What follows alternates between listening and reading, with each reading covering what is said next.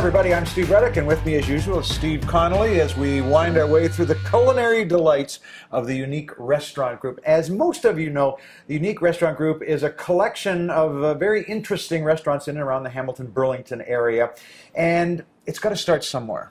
Yep. And it starts right here on Augusta Street. The Pheasant Plucker, actually there's two restaurants here, the Augusta House across the road, which we'll get to another time. But the Pheasant Plucker was the start of this Unique Restaurant Group organization, and it is the epitome of uniqueness right here. This is an awesome Scottish bar. Yeah, it's a very old storied building, haunted. Haunted?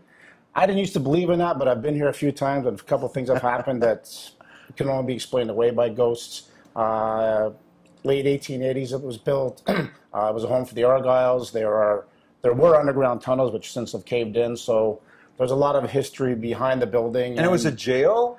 There's rumor it was a jail. It was another pub called the Blarney Stone a while back. Oddly enough, we knew the owners of that place, and eventually this became I guess this is the grandfather or father of all the buildings we have.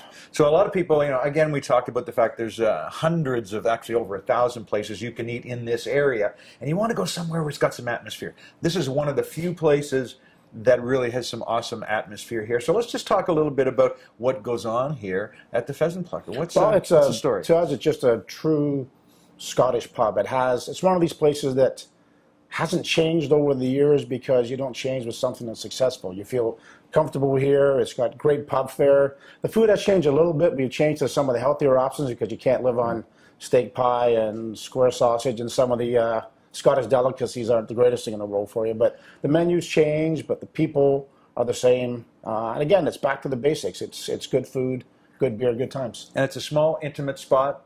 It's almost like a Cheers, as we've talked about before. Yeah, and it's actually this year, oddly enough, June 1st to the 3rd this year, we will celebrate the 20th anniversary of us being the owners of this building. So there'll be live entertainment that weekend. We got a great banquet room upstairs that's available for rent as well. So there's just a lot to do in a great old building. Lots of great cold beer. Also, I just want to mention there's breakfast, too, on the weekends.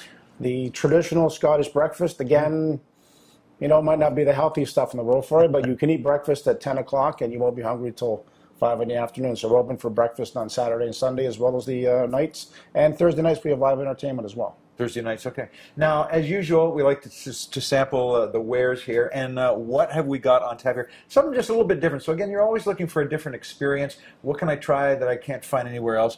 And here at the Pheasant Plucker, what have we got on the go today? Well, we did both ends of the spectrum. That is your stuffed Yorkshire pudding, which is a traditional, great old British dish, roast beef, root vegetables, mashed potatoes, gravy. Again, that's the non-healthy option. And of course, with all the changes, this is our root vegetable salad, root vegetable feta cheese.